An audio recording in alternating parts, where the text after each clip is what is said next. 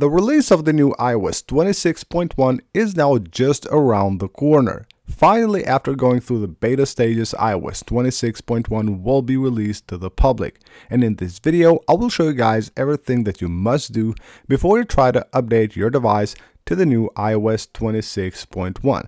Now, of course, this being the first big update to the new iOS 26, there will be a lot of people updating once it's released. So in this video, you will find everything that you need to know and do on your device before you update. Now, before we get into all that, I just want to ask you guys for a really quick favor. Most of you guys that watch my videos are still not subscribed to the channel, so if you enjoy the videos and you want to see more of them, hit that subscribe button. It really helps a lot. Now, the first thing you need to know is, of course, the release time. iOS 26.1 should be released to the public on Monday. That will be November the 3rd. If history is any indicator, this will be the day that Apple releases iOS 26.1 to the public. Now, the release time most likely will be the usual 10 a.m. Pacific time, even though lately Apple has actually delayed the releases for a few hours or minutes, and they are not releasing them on the usual schedule, but that was on the beta stages of iOS 26.1, and hopefully that will change with the public release, so we get it at the usual schedule at 10 a.m. Pacific time. Not talking about devices. If you have a device on iOS 26, of course, it will be supported. Every device on iOS 26 will be able to update to iOS 26.1 as well. But if you have a device that is not on iOS 26, just know that the devices older than the iPhone 11 won't support iOS 26 or 26.1. Again, any device, of course, on iOS 26 will be able to update. Now, of course, updating will be very simple. I don't think I have to explain to anyone how to update an iOS device.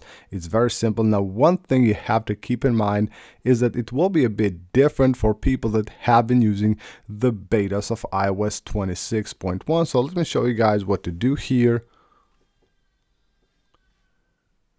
So once you go to the software update page right here, if you have been on the betas and you have installed the RC version, then you're good to go. You won't see anything here because you already have the iOS 26.1 final release installed on your device.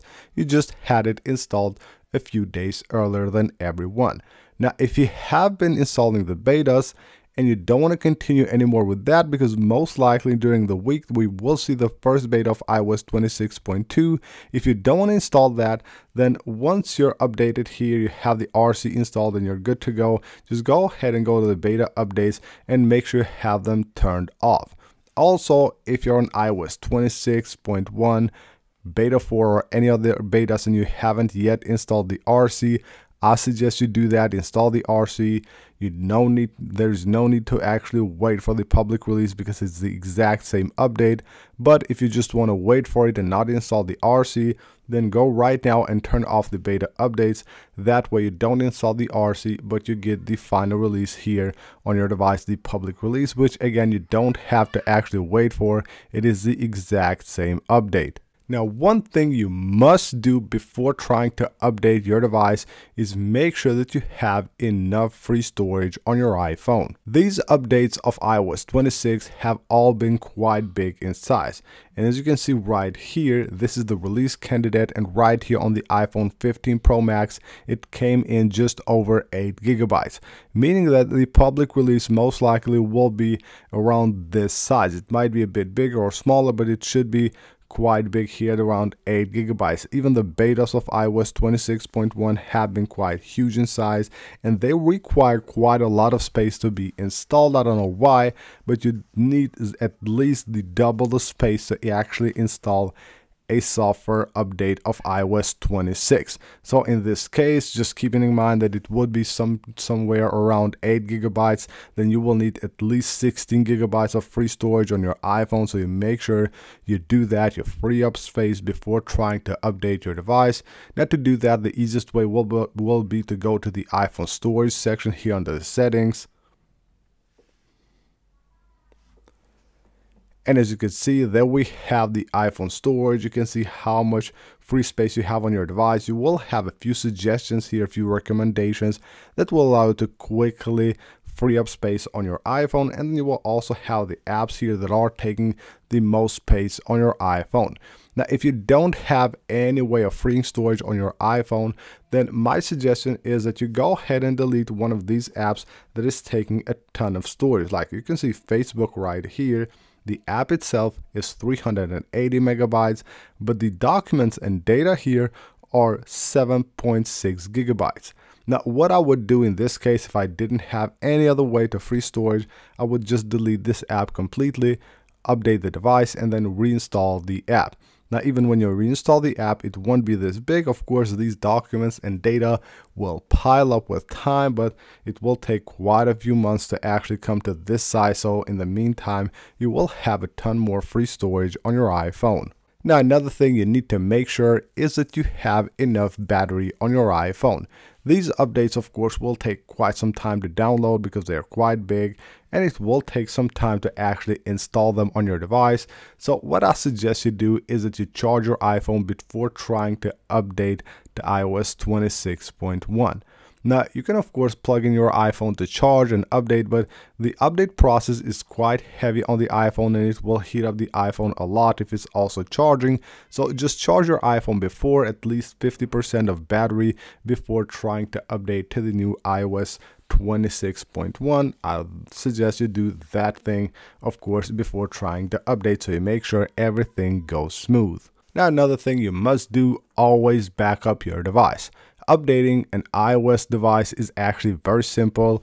The process is always smooth, and it's most of the time nothing bad will happen. Your device will update and will run very good, but sometimes it might just go wrong. Something might go wrong, so you don't want to take the chance there. So go ahead and back up your device. There are of course ways to do that. You can do that through iCloud backup, which you can find right here at your profile at the top of your settings tab. You just go under iCloud. You will have the iCloud backup right here.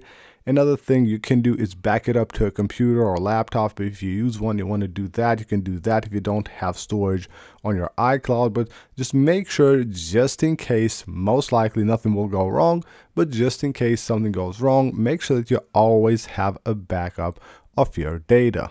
And the last thing you should know is whether you should update or not to the new iOS 26.1. Well, I've been using this software on my device since beta 1, and it has been actually quite good. Keeping in mind that the performance will be amazing. Of course, it will have a few bugs here and there, but overall using it on a daily basis will actually be quite good. I didn't experience any major issues with this update from beta 1 to beta 4 and the RC, and the battery life is okay. It's basically the same that you also get on iOS 26. So if you have iOS 26 on your device, that's most likely the exact same battery life that you will get also on iOS 26.1. But of course, it will have a ton of new features and changes that will make your iOS 26 device much better. That's why I suggest you should go ahead and update to the new iOS 26.1. So that's basically it for this video, guys. These are a few things that I think you should know and do before you try to update your device to the new iOS 26.1, which will be out really soon. So that is it. Hope you guys enjoyed the video. Leave a like if you did and subscribe for more, and I will see you guys on the next one.